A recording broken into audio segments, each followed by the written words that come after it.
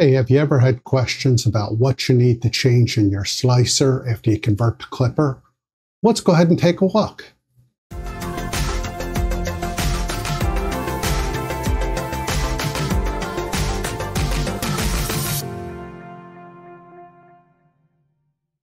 This is Mike from Minimal 3DP, and I've had a question from a viewer about what to do with their printer. They've recently converted it over to Clipper, and they wanted to know what they needed to change in their slicer.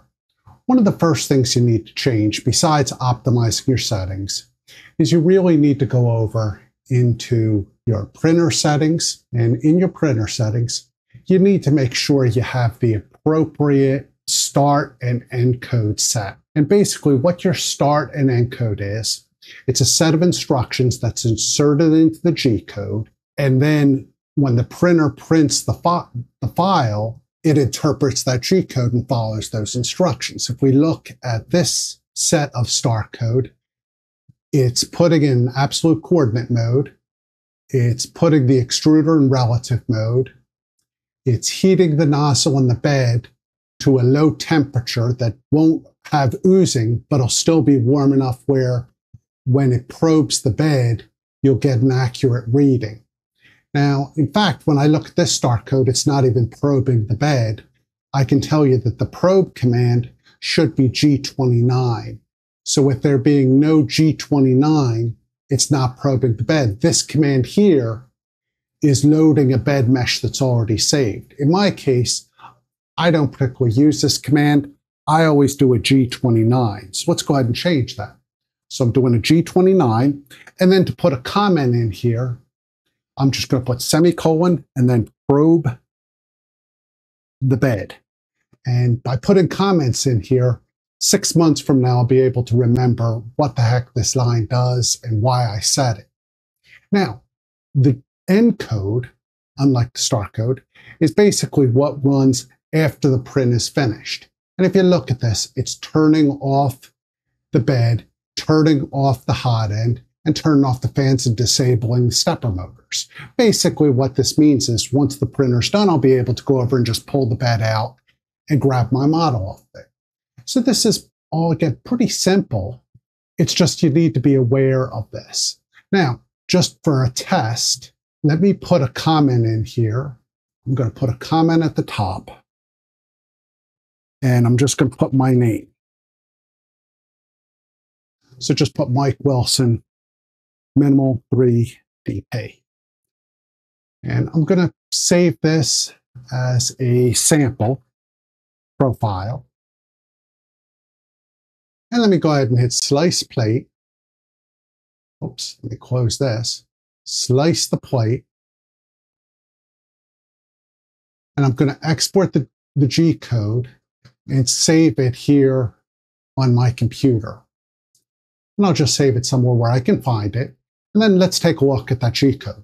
I've opened the Gcode in Visual Studio Code. You notice there's some blocks in here that are binary that have to do with images. But if I keep scrolling down here,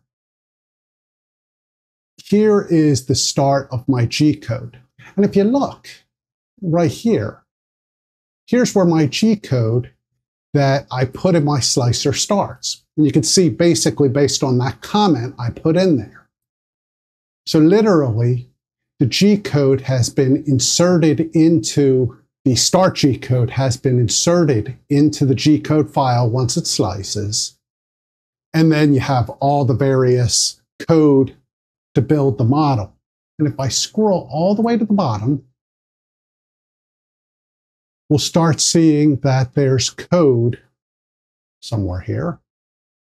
There we go. Here's our code to turn off the hotbed, turn off the extruder, turn off the fans, and disable those motors, which we looked at earlier.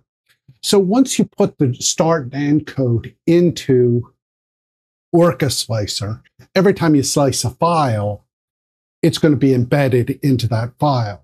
Now, the reason why I'm going over this, again, one of the viewers asked, what happens if I put the code on a USB drive? They thought if you just sent the code via OrcaSlicer directly to the printer, it doesn't save the Gcode. No, it does. So if I move this file anywhere, it's going to basically insert that. It'll be part of the file, and it'll be on my USB drive if I have to walk it over to the printer and start printing that way. How do I find start code? I just do simple Google searches and look for some code. So let's take a look now at some searches I found that were helpful. I've used this gist in the past, and what a gist is basically samples of code. And if you look here, it's basically sample code that's made for Cura for start and end, that's for the Ender 3 S1 Pro, but this should work for any printer. It's actually pulling the bed size from the actual printer, from the printer config, so you don't need to worry about that. Now, if I look through here, there's start and then there's the end code. And you can just copy and paste that. Now, really, you only need to copy and paste the lines that are uncommented. I would copy and paste everything so you have it. So this is some code that I've started with in the past. Now, with this sample start and end code, this should give you a pretty good start for some code you could use for Clipper. Now, in my case, I use Clipper macros to run a lot of my start and end code. With that being said, Clipper macros is a little bit more in-depth topic that I'll do a separate video on that, and hopefully that'll help some people out on where to get started with that, and some good references and resources that are out there for building your first Clipper macros.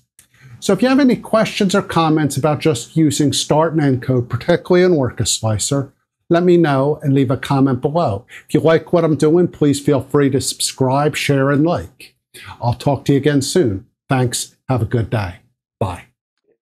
This is Mike again. If you're having trouble with your 3D printer, I'm putting a link in the video description of how you can schedule a 15-minute consult with me. I'm more than happy to sit down with you, see if we can figure out what the problem is, see if we can get your printer rolling.